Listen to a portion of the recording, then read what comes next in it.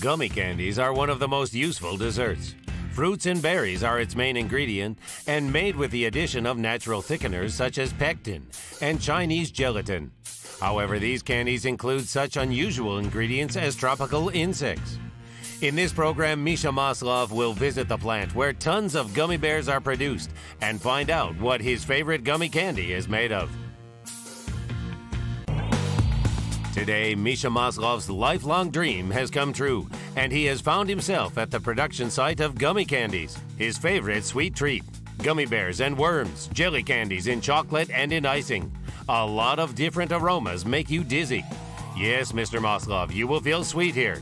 I'd rather say too sweet. I'm in heaven. It's been my lifelong dream to find myself in a site like this.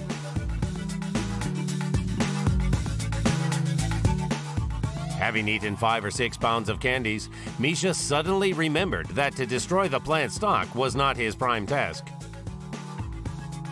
He came to a gummy candy plant to find out why they add some milk to gummy bears and which food additives are used to make these candies. Hi there. I'm eager to learn how my favorite chewy sweets are made. No problem at all. Let's have a look. Here are your chewy sweets. But, well, they don't look like the ones in my hands. They sure don't. We need to add some more ingredients here.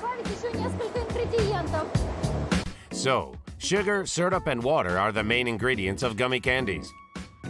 However, that paste will never turn into jelly without adding special additives. In other words, jellying agents.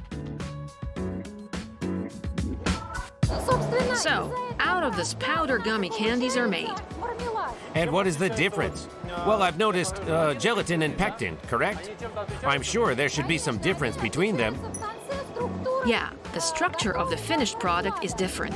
And if we use gelatin, the result will be gummy, more rubber-like. Just like the ones I'm keeping. Yeah, like that one. And if we add some pectin, it will be softer and chewier. Misha Maslov keeps on monitoring the gummy candies production process at the candy plant. So, sugar, water, jellying agent, and lactic acid are poured and boiled in huge tanks. While sweet syrup is boiling, some extra liquid is being evaporated.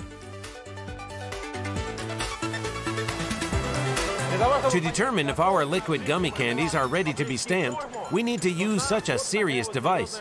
It is called a refractometer. Too many letters are, by the way. It works like this. We shall take some liquid gummy candies.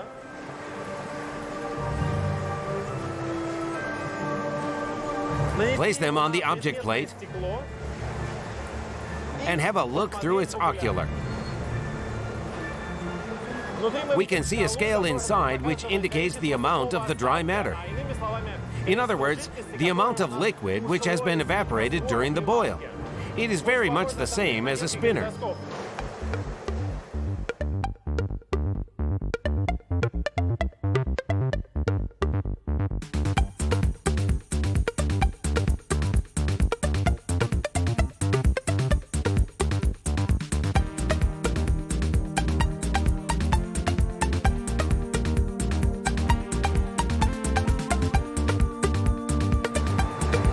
Okay, what shall I choose?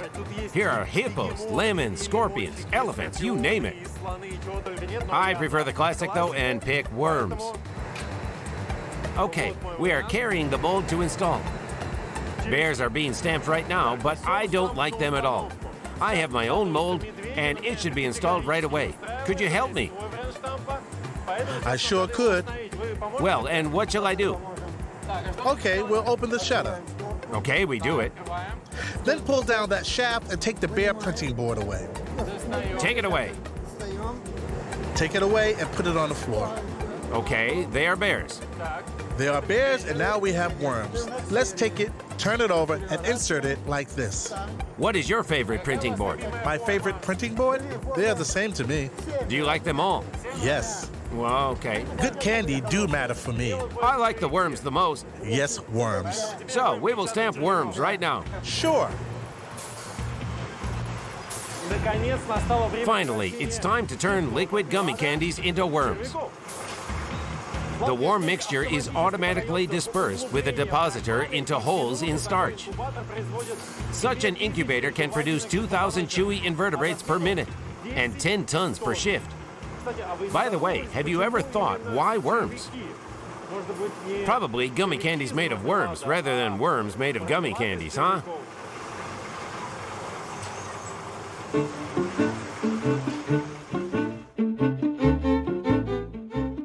To make worms of different colors out of homogeneous sweet bases, we need to add some flavoring and coloring agents.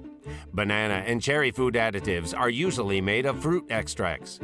The flavor palette is quite diverse and includes about 50 of them.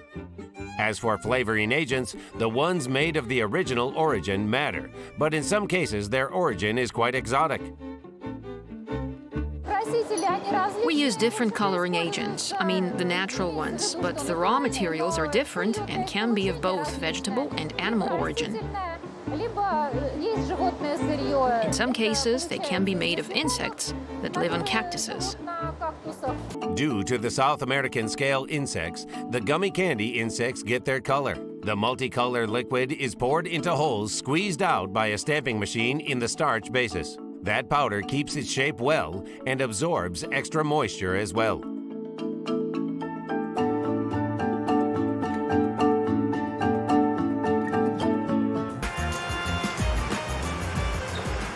The newly born worms are too liquid to have a bite. So, we bring them here to the refrigerating room to make them jelly well. They will be left here for the entire day. It's quite cool in here. It's 64 degrees Fahrenheit. That temperature is maintained on that level to make the worms solidified. But at first, I need to find the right corridor. Okay, here are the bees. Here are the bears.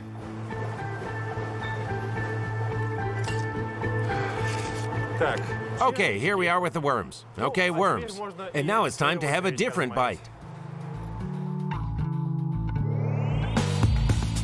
When gummy candies get solidified, they are placed into a special sieve to be cleaned from the starch. After that, the gummy candies come through the final stage of their production process. Meanwhile, Misha Maslov is already there and is doing well indeed. Glazing is the final stage of gummy candies production. Everything happens here, in the rolling chamber, where a small amount of carnauba wax, a glazing agent, is added. It is mixed with our worms. They are evenly mixed and constantly rub each other, which actually makes them smooth, shiny, and really cute.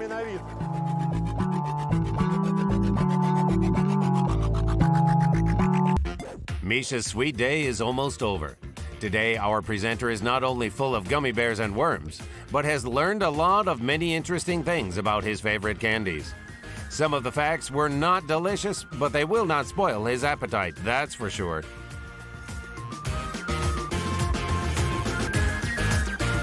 The Sweet Factory produces 20 tons of gummy bears per shift. But it looks like they're going to be a little short of this number today.